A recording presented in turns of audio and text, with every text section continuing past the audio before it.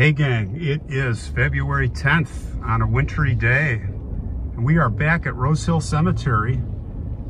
Rose Hill was my third ever video 7 months ago in the summer of 2020. A very old cemetery here in Chicago. Coming through the gates to see a very tragic family, and we're in.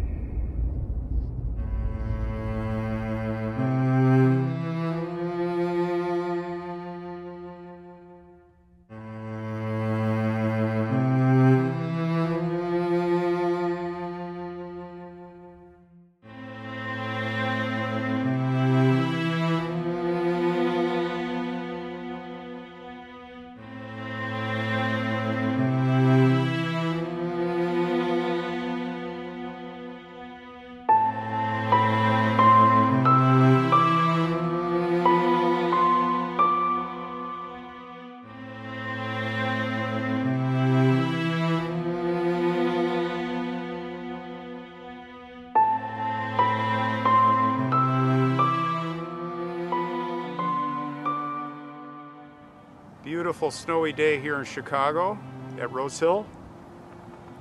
We're here today to see the grave of the Hippach family. Very, very tragic story. I don't know if this was the unluckiest family that I've ever heard of, or perhaps this family had a curse, as we'll hear at the end. But I'm going to tell you a story of some really terrible things that happened to this family. Come on along, let's go check out their grave. The Hippach family lived way back in the early part of the 1900s. And it was Lewis who owned a big glass company with a partner who married a woman named Ida. It was Ida Sophia Fisher who married Louis Hippach. Louis was the wealthy co-owner of the Tyler and Hippach Company, which was a plate glass dealer in Chicago. They had 4 children: Robert, Archibald, Gertrude, who went by Jean, and Howard. 3 boys and a girl. On December 30th, 1903, Robert and his younger brother Archie went to attend the play at the Iroquois Theater, and you all know what happened. Many of you know what happened there. Well, if you're from Chicago. They went to see a performance of Mr. Bluebeard, and it was during that performance of that play that faulty light caused the theater to be engulfed in flames, killing over 600 innocent people, mostly women and young children. And sadly, Robert and Archie were among those who lost their lives. Sadly, this was just the start of their misfortune. The mother, Ida, was inconsolable, and she decided finally to go on a trip to Europe with Jean, her daughter, to help relieve some of the depression. So they go to Europe. They end up in Cherbourg, France, and that's where they decided to buy 2 first-class tickets on the, guess what? The Titanic. Yes. How unfortunate is that? So we all know what happened with the Titanic. And the good news is, if there's any good news, well, there's good news. They did survive down in the lifeboats. It was a whole harrowing story. Of course, we all know about that.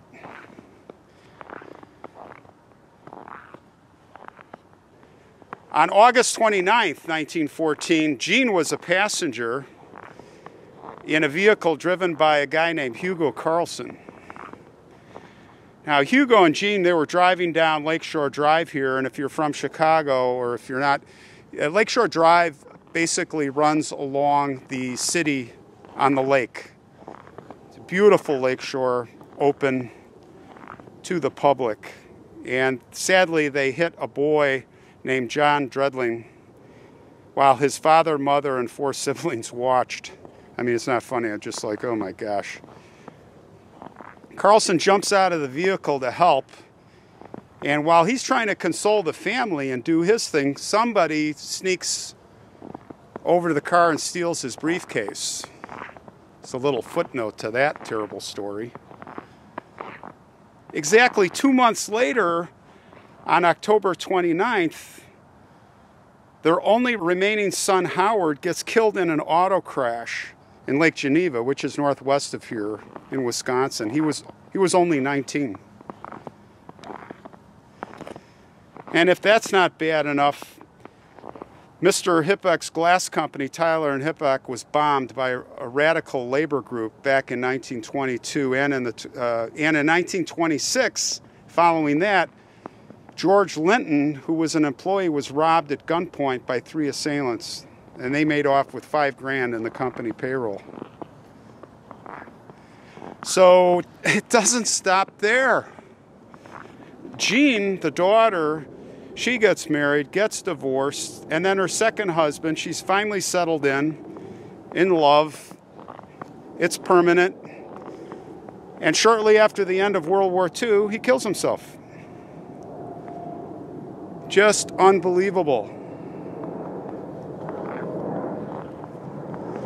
This is the Hippach family plot right here. I'm not going to walk over there through the steep snow. I'm on the road. And I'm going to tell you, this sphere that's on top of solid granite, and I'm going to zoom in on it, has got to be north of 36 inches in diameter. This thing is massive. That is a massive sphere. It's a beautiful monument to the family, and they are all laid to rest here. Right beneath the snow, of course. They all have their own stones. I found a picture on Find a Grave that has a picture in the summer, and I'm going to try and get the exact, I think I remember the angle. It was about right here. And as I recall, right in the center is Lewis, to his left is Ida, and towards us down from Ida is Jean, and going back to Lewis in the middle, to the right are the boys, the 3 boys. So they're all here. So we won't be able to see their stones because they're buried in the snow. But here's where the story gets really crazy, in my mind. And that's why it probably all well could be a curse, because they supplied, their glass company supplied glass to a very infamous character in Chicago. And it was the World's Fair, the Devil in the White City, H. Holmes. The madman who had the hotel, and his guests would disappear, and he had secret passageways, and I think he gassed them and knocked them out, and he had vertical and horizontal passages down to the basement, which was a dissection lab and how to get rid of the bodies. It was just, I mean, that's a whole story. I mean, a lot of you probably know about that guy. Well, all the glass to his hotel was supplied by Hippach's company. And in typical Holmesian fashion, he didn't pay. He didn't want to pay his bill. So they sued him. And you know what? They also put a lien on his building. And they gave Holmes a lot of trouble. So you just have to wonder, was that a curse? Could have been. But here we are. We'll pay our respects to the Hippach family, and we hope they are resting in peace. It's sad what they had to go through. So hopefully now they're all together, reunited in paradise.